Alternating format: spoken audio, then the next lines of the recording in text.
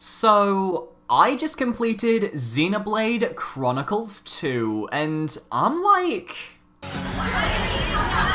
fuck with me! I have the power of God and anime on my side! Wait, Hello there guys, Billybo10K here, bringing you a new weekly video series, I guess. This is something I've wanted to do for a long time, and I'm going to be talking about the games that I play in the comfort of my own company.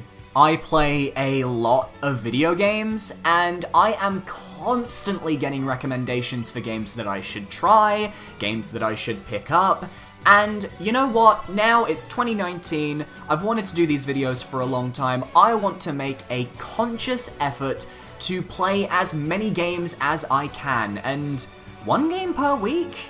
I think I can handle that.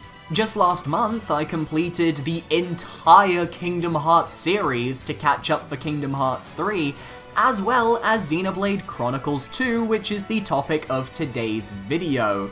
And those are absolutely massive games to sink time into. So if I can beat a 40+ hour game like Xenoblade Chronicles 2 in less than a week, I think I can do a game a week for you guys.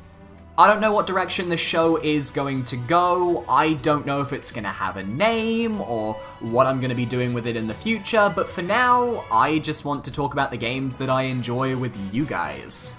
So yeah, each week we're going to complete a game here on the show, and I'm going to go through the main story campaign of the game that I cover, and I'm just going to discuss it here with you guys, and we're going to try this out for a few months, and see if it picks up. So if you enjoy this show, please make sure to leave a like, comment, subscribe, and tell your friends, because YouTube word of mouth is the best way for a channel to grow, and this is a really scary endeavor for me, so I'm just praying that it goes well. So, as I said earlier, on today's first episode, I am going to be tackling a major JRPG, Xenoblade Chronicles 2. So, without further ado, let us begin. Xenoblade Chronicles 2 is the third game in the Xenoblade franchise, created by Monolith Software. It was released on December 1st, 2017, my birthday might I add, and it received critical praise from fans and reviewers alike. Now, I have tried to get into the Xenoblade franchise before with the first game, Xenoblade Chronicles for the Nintendo Wii, also on the new 3DS, but I just couldn't dedicate the time towards the game when I was younger. Chronicles 1 had a bit of a reputation as this absolutely humongous game that would eat up all your time, but would be totally worth it. However, I just found the game a bit too complicated for my tastes, and I ultimately stopped playing the game very early on. I never picked up Xenoblade X for the Wii U, but I eventually bought Xenoblade Chronicles 2 off of the eShop when I kept getting recommendations to play it. That was 2 months ago. I never actually bit the bullet until a few weeks ago, because I was dog-sitting at my sister's and her internet bill didn't get paid, so I lost all the internet there, and we ended up having to move all of my electronics, like my computer, back to my place, so in order to stave off the boredom, I left my Switch at my sister's. I had to be at my sister's for most of the day dog-sitting, so I figured it would be a perfect time to start Xenoblade 2 because I had so much free time to fill. I played the game in the afternoons, headed to my place to stream, then came back to my sister's and played more Xenoblade into the early hours of the morning. And on the 9th of January, I finished the main campaign for the game. So, was this game actually any good? Is it worth your time? Let's find out.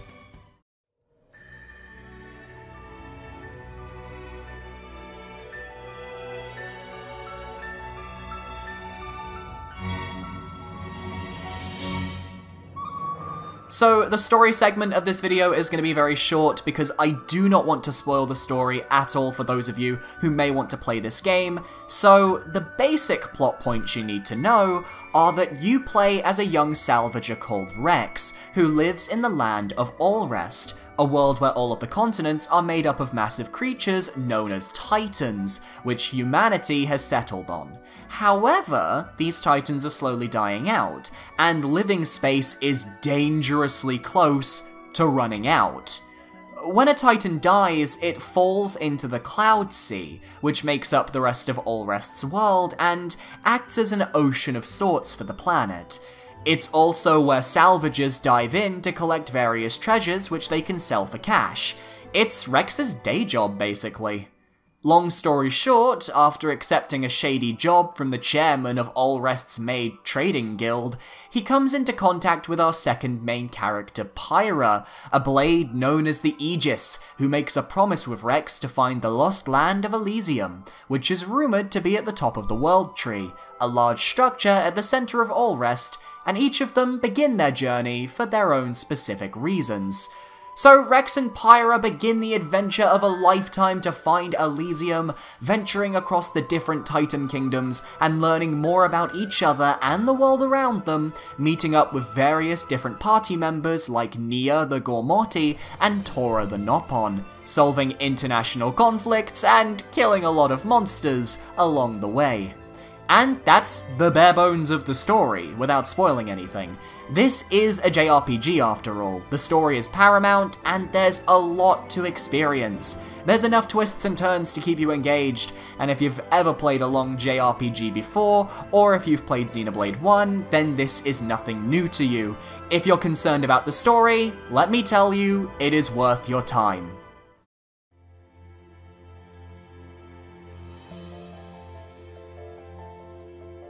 So, the gameplay for Xenoblade Chronicles 2 can be boiled down to an open-world JRPG, where each Titan is its own area to explore, each with their own climates, settlements, monsters, and objectives to complete.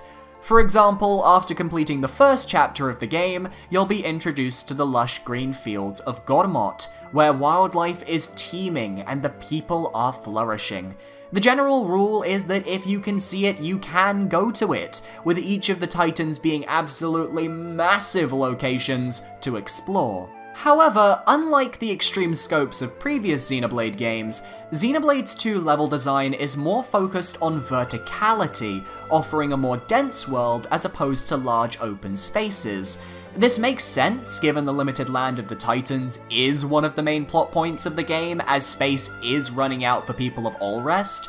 But not to worry. Despite the verticality of the world, you'll always know where to go thanks to a handy-dandy compass bar at the top of the screen that keeps track of your objectives, be it a main story quest or a side quest. Main story quests are marked with a red marker, while side quests are marked with blue markers. A blue question mark means there's a side quest you haven't started yet, while a blue exclamation mark means an objective for whatever side quest you have active. You can only have one side quest active at a time, be wary. Simply do a 360-degree spin until the marker you're following lines up with the center of the compass, and follow that direction.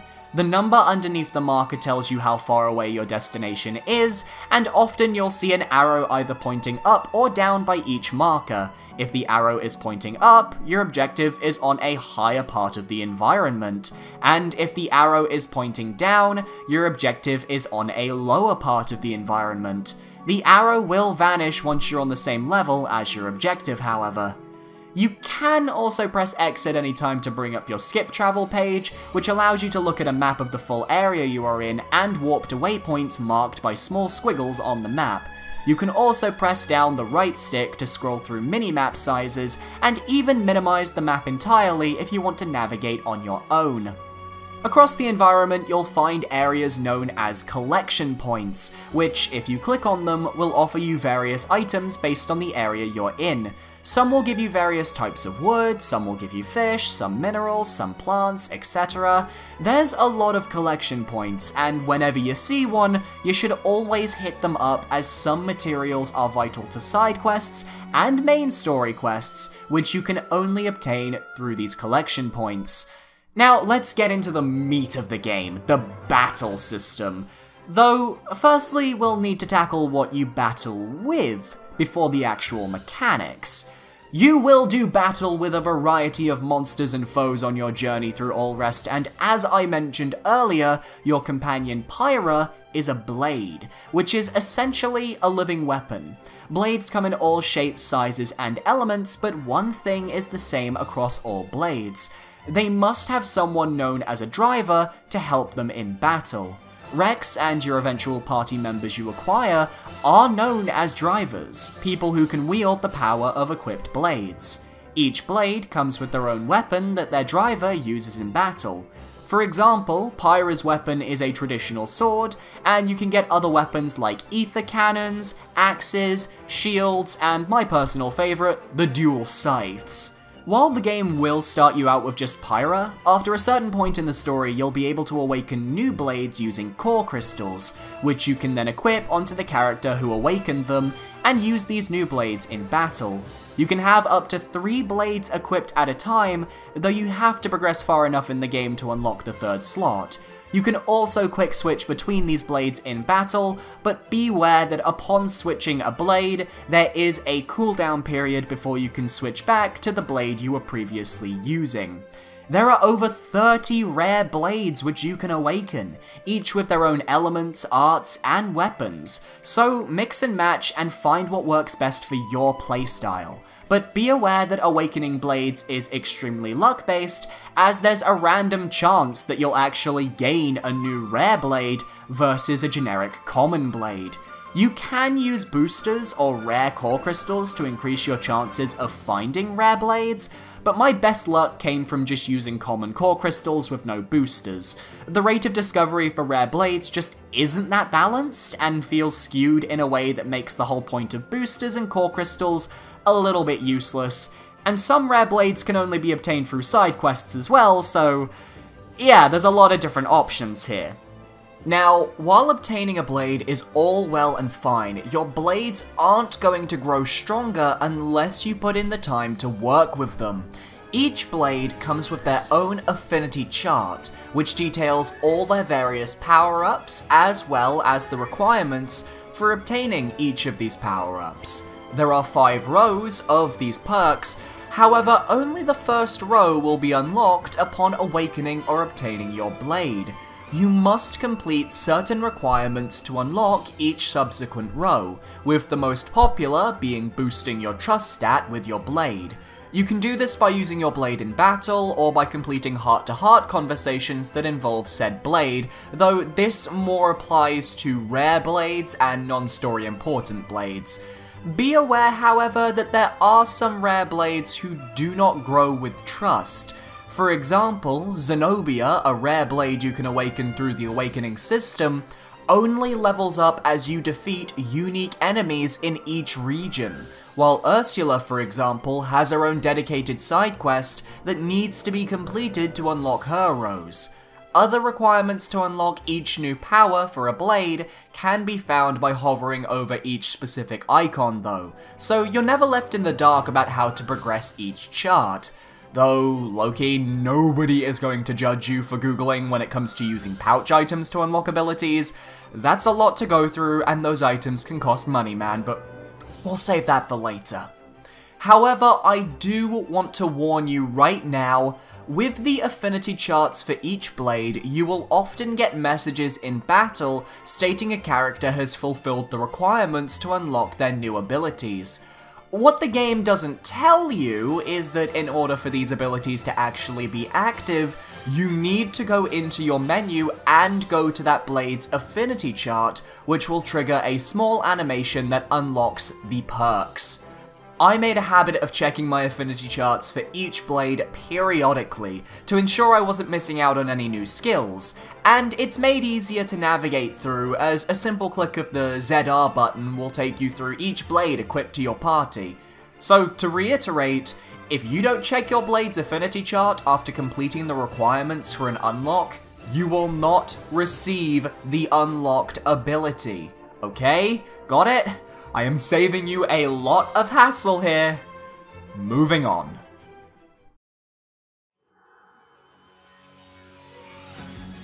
So, using blades in battle starts off pretty simple, but gets more complex as the game introduces more mechanics. It can be very confusing once all the mechanics are available, so I'm going to try and explain the battle system in a way that allows you to get the most out of it if you choose to play this game. There's gonna be a lot of detail here.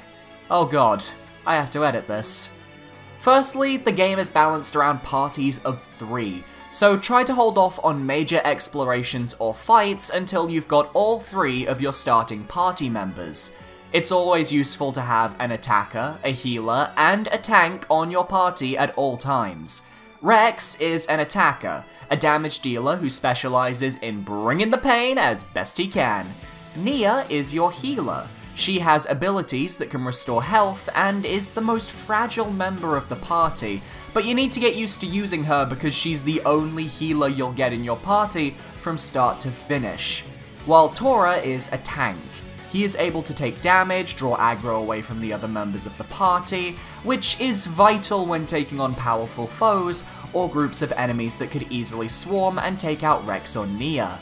Blades each come with their own class as well. There can be attacker blades, healer blades, or tank blades, and it's often a good idea to ensure that Rex, Nia, and Tora, as well as future party members, have blades that help their own classes.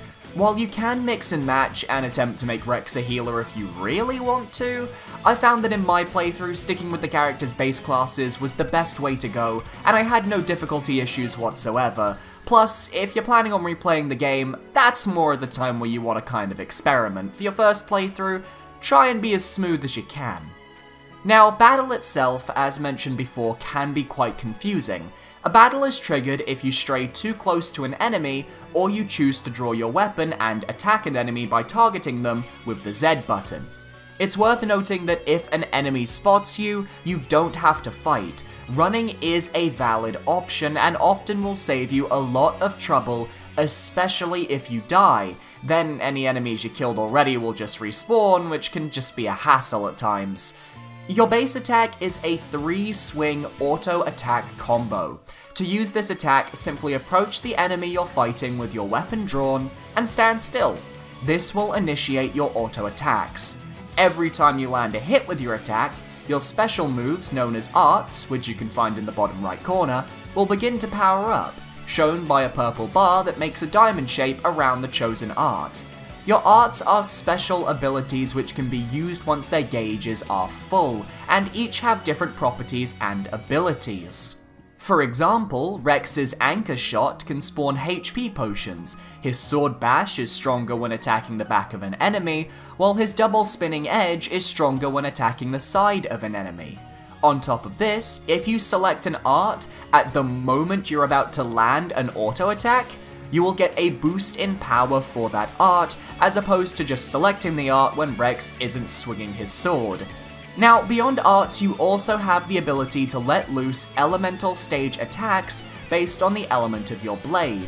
There are 8 elements in the game: fire, water, wind, earth, light, dark, ice, and electric. And I'd recommend making sure you cover as many elements as you can within your party, because, and this is where things get complicated, after using enough arts, the Eastern Diamond on your arts wheel will show the Roman numeral for the number 1, signifying you can use a stage 1 attack. You can charge this attack up to a maximum of stage 3, with stage 4 being a special case where it can only be acquired once you have reached a maximum affinity with your blade in battle.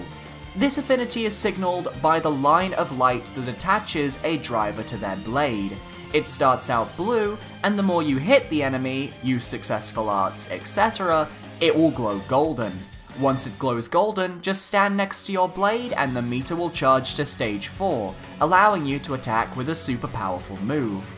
Now, these attacks do have QuickTime events tied to them, with different blades having different QTEs, which you must do successfully to get the most damage out of your attacks.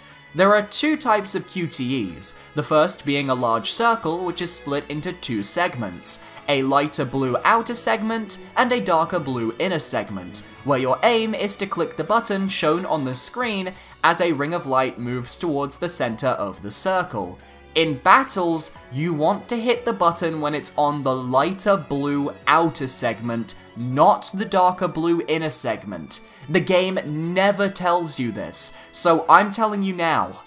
The other form of QTE is a simple button mash, where you spam the button shown until it does the thing. Once you use a stage 1 ability, you'll notice a chart appear in the top right corner, which shows a small tree of different elements. The biggest diamond in the very center represents the ability you just pulled off. So, for example, you use Pyrus stage 1 combo, that big diamond would be a fire element icon. Above and below this first icon, you'll see 2 more diamonds with different elements. For fire, you'd see a fire icon on the top and a water icon on the bottom. These represent stage 2 abilities, and if you trigger a stage 2 ability that uses one of those elements within a certain period of time, shown by a bar that will appear above an enemy's health bar upon usage of a stage 1 attack, you will be able to perform a combo, which is a more powerful version of a stage 2 attack. So let's assume Rex just used a stage 1 attack. You'd now know that you'd need to charge either a water elemental attack or a fire elemental attack to stage 2 via your blade's element to continue the combo. Now, Nia, your healer, starts with a water elemental blade Dromark, so chances are you'd get her to stage 2 before your character and Pyra got back to stage 2, as every time you use one of these powerful abilities, the bar resets. So, assuming you then use Nia's stage 2 water attack, you'd then have the option of either a stage 3 fire attack or a stage 3 ice attack to finish the combo. It works like a dialogue tree. Just keep an eye on your options and try to take combo paths where the elements are ones you can use. Fire, water, fire is a great first combo to try out. It's also worth noting that depending on the element used in your stage 3 attack, various effects can be doled out onto the enemy, which can shut down certain effects. This is especially useful against bosses, and I'll leave a link down below so you can figure out how to use the combo system effectively. Now, I've explained combos, arts, and auto attacks, but the most powerful ability in this game comes from a chain attack combo. In the top left of the screen, there is a set of 3 bars which will fill up as you fight. Now, these bars do have multiple uses, as if you or a party member is knocked out, you can use one of these bars to revive a character. However, if all 3 bars are filled completely, you can press the plus button to begin a chain attack combo. This is an attack where you and your party will be able to take turns attacking with your elemental attacks at an opponent. Now, you could just use it straight off the bat at the start of a battle, but you'll only get 3 attacks when the combo is over. To really use this chain combo effectively, you need to do a bit of work beforehand to set yourself up for massive damage, and understanding this feature could make bosses, unique enemies, and tough-to-beat monsters a walk in the park. Every time you finish a normal elemental combo, the element with which you used for stage 3 will appear above the enemy as an orb. So, for example, you use a fire-water-fire combo, a fire orb would appear above the enemy. When you use a chain attack combo, that orb will appear on the HUD by the enemy's health bar, and your goal is to break that orb by using your elemental attacks during the combo. If you break the orb after your 3rd attack, you'll get another round of 3 attacks which you can do on your opponent. On top of this, you'll also get a QTE that allows you to power up your attacks from stage 1 to stage 2 right after the 3rd attack is finished. Make sure to be on your toes because this is easily missable. And enemies can have as many orbs above them as you can send, keeping in mind that you can't double dip.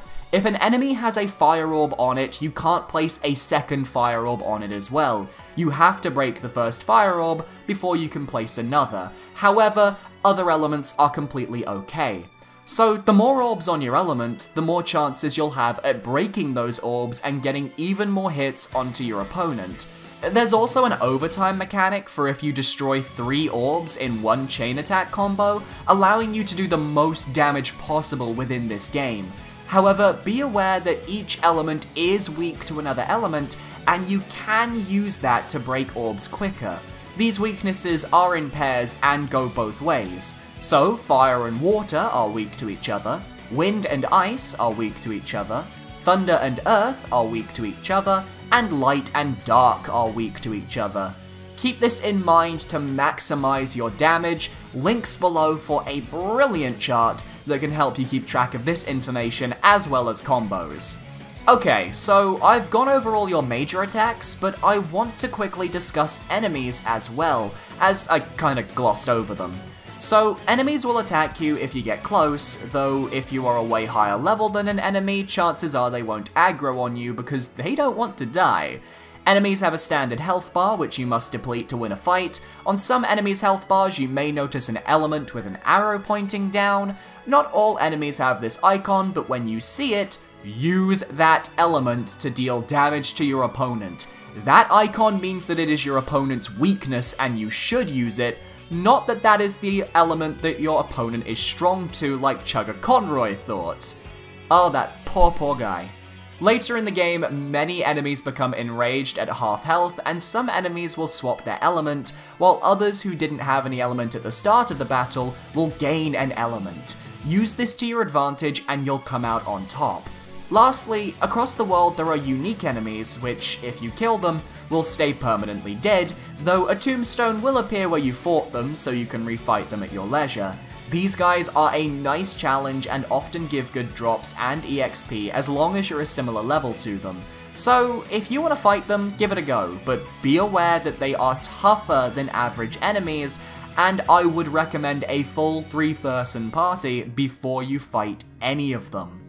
Now, last thing about battle is death. When you die, be it in a normal fight or a boss battle, you'll be respawned at the last waypoint that you passed, which will be marked on your map by a little squiggle. Unlike other games though, Xenoblade is very kind when you die. If you die, you respawn, you don't lose anything, you keep any EXP you earned, and for bosses, you'll often just be respawned right outside their arena and given time to prepare for another go at them. You don't lose any progress. This means you can just keep throwing yourself at enemies and bosses without any fear of having to restart. And it's something I wish more RPGs would pick up on. It made my life way easier playing through this game, and was a welcome addition.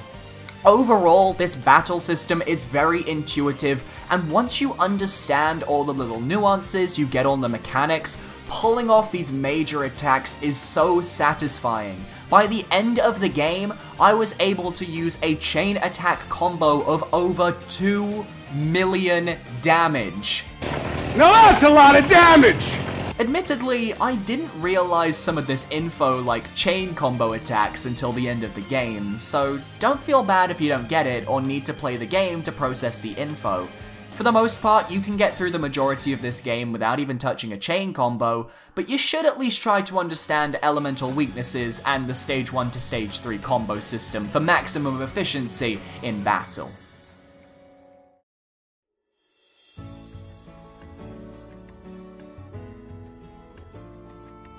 So, there are a few smaller things I wanted to talk about regarding extra systems in the game that you'll eventually come across if you play, which I think are quite important. Firstly, there's salvaging. At various points in the game, you'll find salvage areas, where as long as you have a cylinder in your inventory, you can get wrecks to salvage and look for treasure and other fun stuff. To salvage, you do the same QTEs from a battle, only with salvaging, you need to hit the darker inner circle, not the lighter outer circle. The game never explains this, ever, so take it from me. When in battle, outer circle. When salvaging, inner circle. I've just made your life 10 times easier. You will also have a variety of shops and upgrades you can add to your blades. Always invest in new weapon chips for your blades to increase their attack power and other stats. You can also mess around with auxiliary cores, which give your blades small buffs, but I admittedly never really used them in my playthrough, and I got through just fine. Aside from blade upgrades, you can buy many different items at shops which have a variety of effects. However, these effects can only be activated if you put an item into a character's pouch. Each party member has their own pouch, and there are a variety of items to place in there, which can give benefits to your party for a limited time.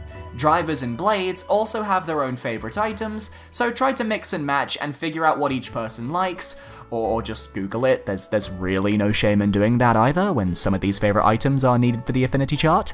Lastly, side quests and mercenary missions.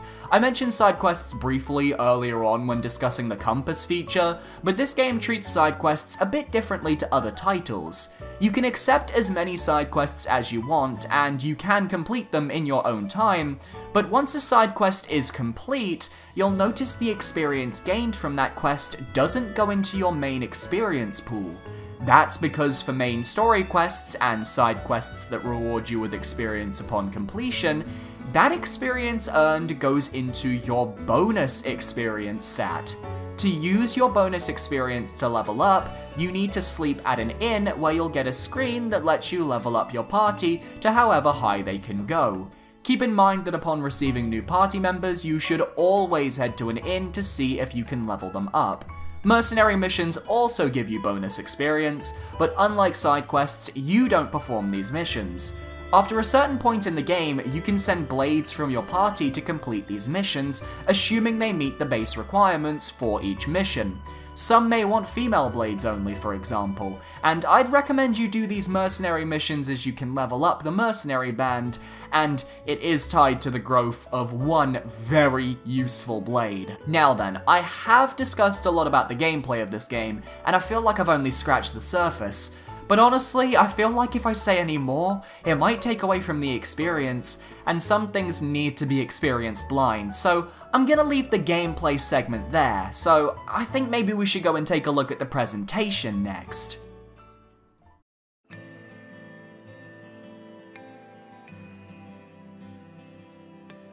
Now, with the gameplay out of the way, I do want to go over the presentation of this game quickly, as there are a few things of note that some of you will no doubt want to hear. Firstly, how does this game run in docked and handheld mode? I personally played Xenoblade 2 handheld for the majority of my time, and I don't think it hurts the game that much. There are a few loading issues sometimes where graphics take a moment to fully render in, but I never had frame drops or anything that could be considered unplayable. The HUD looks fine, the screen displays everything you need, handheld is viable, though if you want to appreciate some of the gorgeous locations in this game, docked will allow you to do that as well. This game is very beautiful. The art style is more timeless than the original Xenoblade Chronicles, which looks very muddy in comparison to Xenoblade 2. If you're hoping that the visuals will hold up and stand the test of time, I'm pretty sure they will. There are a lot of complaints about how a lot of the characters feel a lot more quote-unquote weeby. But it's a Japanese game, what the hell did you expect? In my opinion, this game is graphically very strong, and the character models work so well in motion that I'm not going to complain about them being weeby at all. Now, the voice acting for this game is good about 90% of the time. There are a few moments in the game where the voice actors were trying to match the lip flaps of the Japanese dialogue, which often leads to moments where they'd have a few long pauses in the middle of sentences. For example, you might hear someone go, "Wow, that's amazing!" Pyra? It can be annoying at times, but when the voice actors aren't constrained by lip flaps, I'd argue they are some of the best voices I have heard in a long time in an English dub. And honestly, I would love to give full props to Nia's voice actress especially, as she has a lot of really good lines in the story, and it's so refreshing to hear a good Welsh accent in video games. Apologies if I butcher this name, but Catrin Mayhew, I think that's how you say it. You did brilliant, and full props go to your brilliant portrayal of Nia. Though really, the entire voice cast is pretty spectacular. I can't think of a traditionally weak voice per se, just a few moments where I think some characters were shaky, the most prominent being Rex, as he can't shout. Ugh! Damn it! Yeah!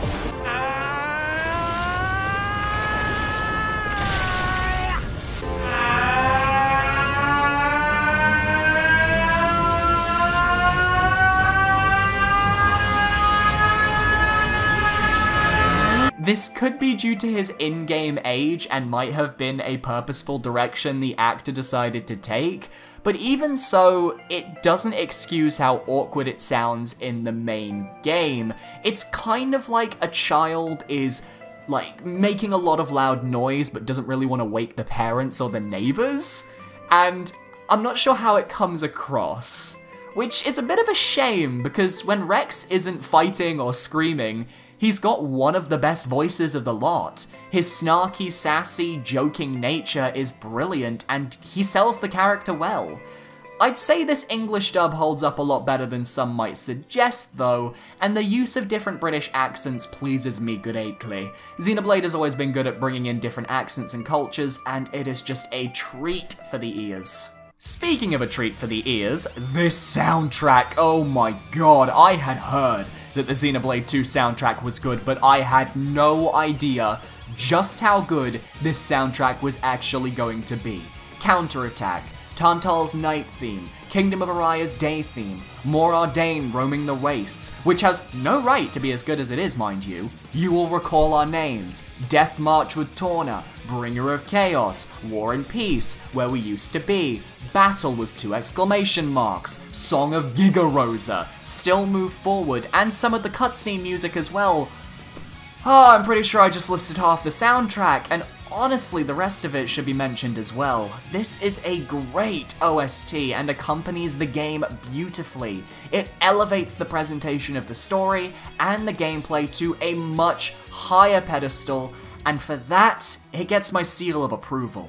Now, before I get to my final score, here are a few small tidbits of information, tips, tricks, etc. to keep in mind if you decide to play this game. Check your affinity chart. No, seriously, do it. Make sure to sleep at inns often for that bonus experience.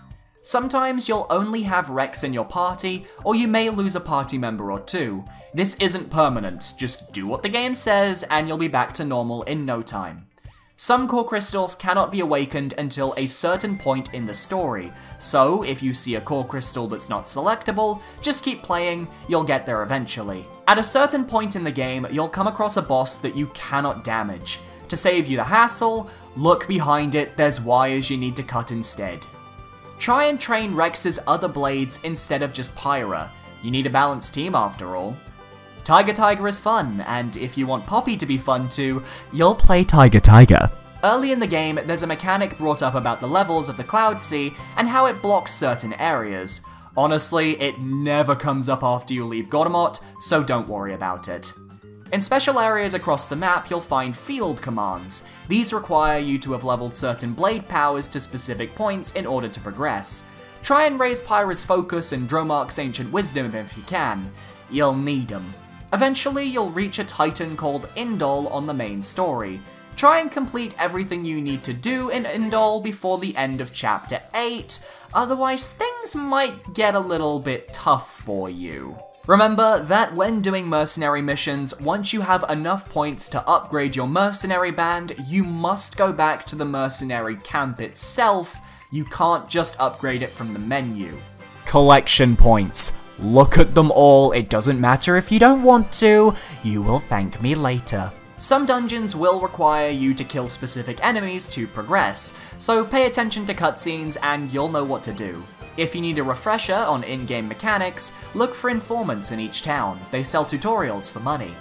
If you buy one of everything within a shop, the shop may offer you a deed which you can purchase to gain permanent buffs, including discounts, faster running speed, and more. Be aware that not all shops have all their inventory available from the first visit. You can upgrade your arts from the driver options menu, but you only get points for upgrading arts by actually using the weapons you want to upgrade in battle. The yellow bar under your character's life bar is the experience gauge. Experience is shared among all of your party, including those not participating in the fight. And lastly, We are Ursula's New Groove, and we'll do what we can. So, Xenoblade Chronicles 2, I absolutely loved my time with this game. It was a brilliant, exciting spectacle, and it just felt easier for newcomers, and it felt a lot less daunting than Xenoblade Chronicles 1, which I felt was a bit harder to get to grips with. This game is a perfect entry into the series for newcomers, so if you've never played Xenoblade Chronicles 1 or Xenoblade Chronicles X and you want to get into the Xenoblade franchise, this is the game for you. Now, it also does have a range of DLC, including pretty much a 10-hour campaign, Torn of the Golden Country, which I haven't picked up yet, but we might be seeing it in a future episode, so keep an ear out. With all of this in mind though, where does it rate? Well, I give Xenoblade Chronicles 2 a Platinum Star. This is a game that I was enthralled with from start to finish, and it treated my time well as a player. And the Platinum Star only goes to games that I feel are 100% worth finishing and enjoying. It is not something I'm going to be giving out lightly in the future, but Xenoblade Chronicles 2, it earned it, man.